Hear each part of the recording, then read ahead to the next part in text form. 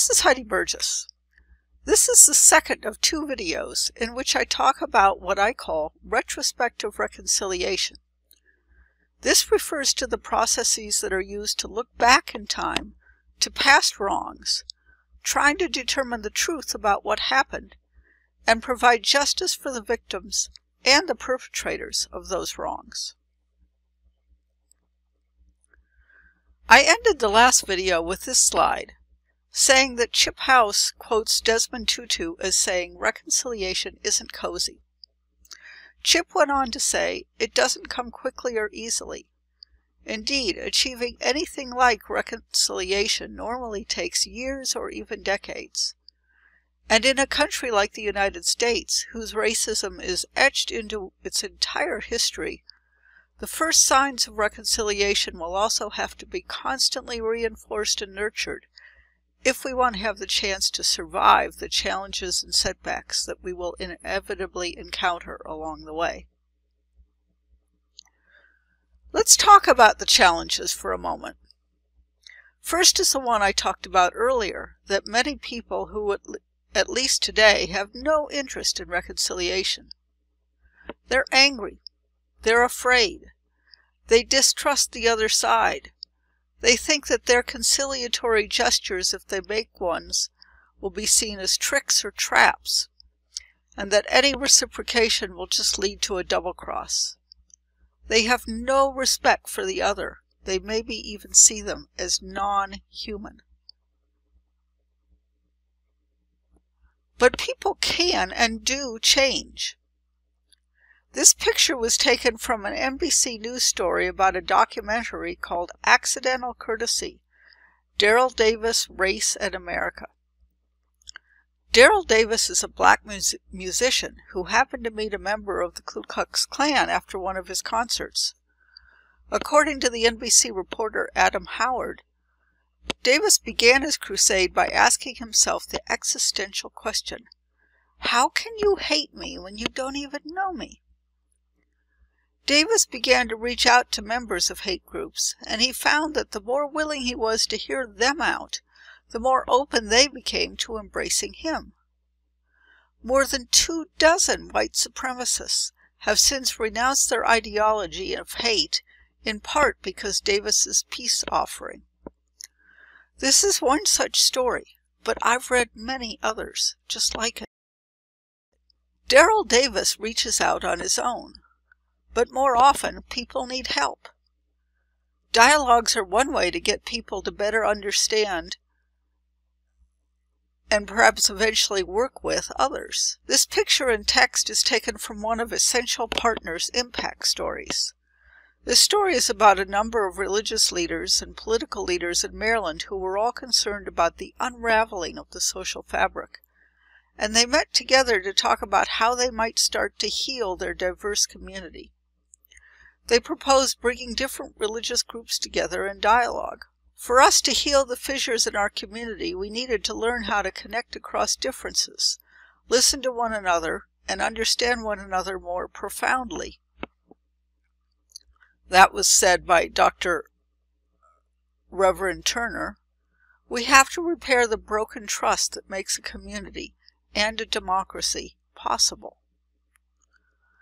Using a train-the-trainer model, this project has now engaged more than 500 residents in healthy, open, honest dialogue about their experiences of racism and religious bias. People of all faiths and races have talked about what connects and what holds them apart. They shared how they wanted to be understood and what they wanted to understand about each other. They talked about their convictions, their hopes, and fears. John Seraph, who is executive director of Essential Partners, observed of this effort, "One of our mantras at Essential Partners is that community is an act of courage.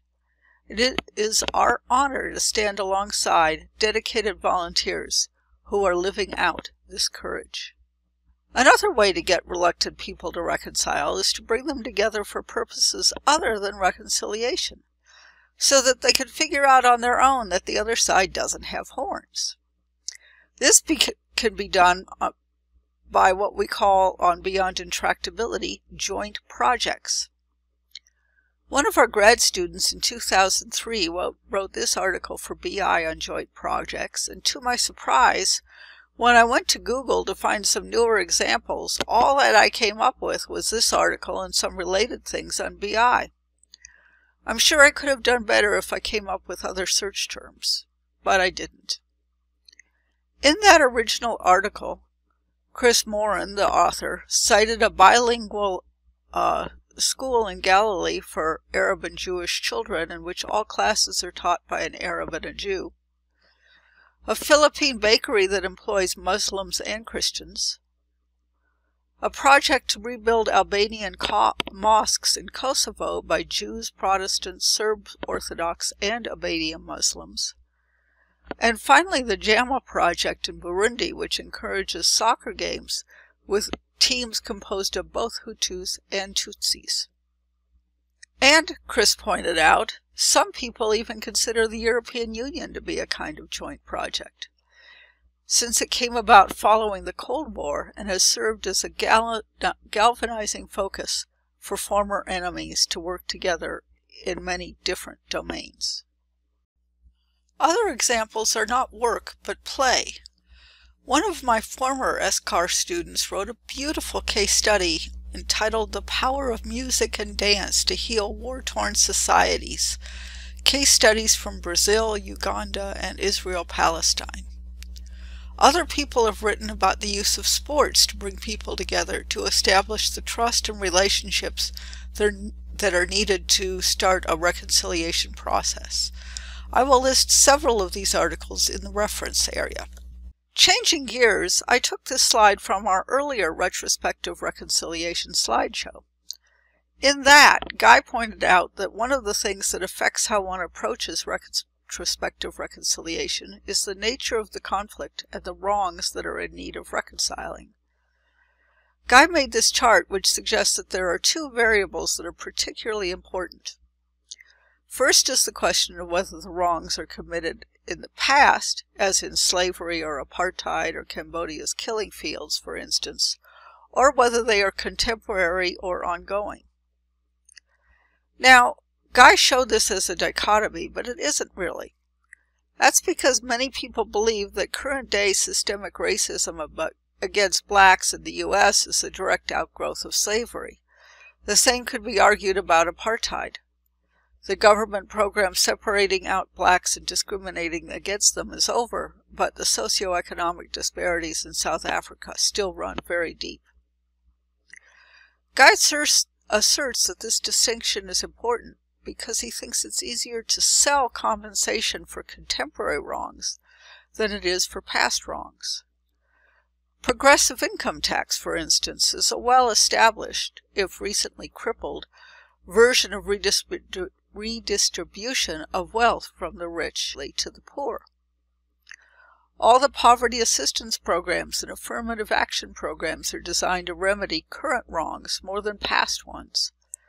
And while these programs have been controversial and cut back substantially during most Republican administrations, they are still not nearly as controversial as are reparations for slavery or for stealing Native Americans' lands. The other dimension is whether one is looking at wrongs perpetrated by the current-day winners or current-day losers, or whether the conflict is ongoing so that there isn't a designated winner or loser yet. Wrongs perpetrated by winners are usually versions of oppression. Addressing these wrongs is made difficult by the fact that the winners, the perpetrators, often see their behavior as not wrong at all. They may see it as fair, as they won a power contest to attain their victorious position.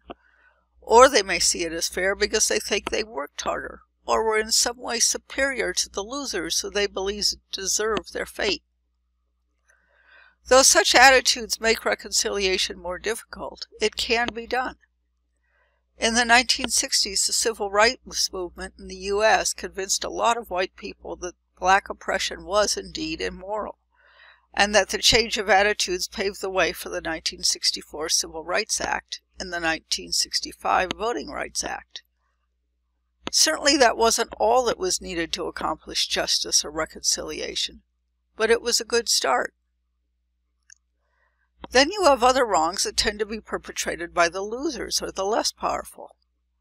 Violence, for example, that is perpetrated by the disempowered who feel that they have no other way to get their voices heard. Should these crimes be dealt with the same way as wrongs perpetrated by the winners? I won't answer that question. I'll let you think about it.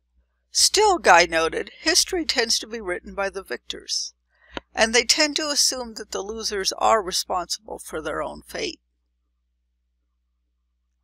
That's why there's such an uproar over historical narratives, and that tends to drive what we do with respect to these wrongs. The New York Times started the 1619 Project that, in their words, aims to reframe the country's history by placing the consequences of slavery and the contributions of Black Americans at the very center of our national narrative. In response, Trump started his own 1776 commission to take what he called an historic and scholarly step to restore understanding of the greatness of America's founding. A lot of people dispute that notion that this was historic and scholarly, but I won't get into that argument here. What I do want to point out is that the battle between these two narratives is likely to be intense, and it's been played out locally as protesters pull down statues to the Founding Fathers, to Southern Civil War leaders, and to others seen by the current progressive narrative to be monuments to past wrongs. And similar conflicts are being played out in countless school board meetings around the country, as history and civics textbooks are chosen. How we paint and teach our children about history will have a great deal of impact on how and if these conflicts are reconciled. Another important dimension is whether reconciliation is being pursued after the conclusive defeat of one side, or whether the situation is more ambiguous. The picture on the left is a picture of the official document signing where the Japanese surrendered after World War II. I use this because I couldn't find an equivalent for the German surrender. But in both cases, the end of the conflict was agreed upon by both sides, and in the case of World War II, the U.S. and Allies went out of their way to help the defeated powers recover from the war, with the Marshall Plan in Europe and an equivalent reconstruction plan in Japan. This was far different than the Treaty of Versailles that ended World War I, which is widely seen as so punitive as to lead to the rise of Hitler, Nazism, and World War II. It seems to me that there's a lesson there in terms of the utility of punitive reparations. We ought to think about this as we consider reparations for slavery. Yes, blacks were wronged by whites, just as the Allies were wronged by the center powers in World War I. That's Germany, Austria, Hungary, Italy, the Ottoman Empire. But the harsh reparations forced on Germany led directly to World War II. Having learned that lesson, George Marshall convinced the victorious Allies to help rather than hurt the Axis powers after World War II, which led to a strong alliance between the U.S., the EU, and Japan, instead of leading to World War III. Dealing with grievous wrongs when the conflict continues, or when, as in the United States, the wrongdoers are still in power, is more complicated. Guy has suggested that it would make sense to have some sort of Truth and Reconciliation Commission in which the stories of U.S. involvement in Iraq and Afghanistan could come out, much in the same way they came out in South Africa. If we did that, it would be good if the United States could assume responsibility for the terrible things that it did in those two countries, and others could likewise take responsibility. Given that a peace treaty has been signed with the Taliban, that doesn't seem entirely far-fetched. In Iraq, which is now controlled by the Shia with close ties to Iran, and other areas controlled by ISIS, that seems like much more of a long shot.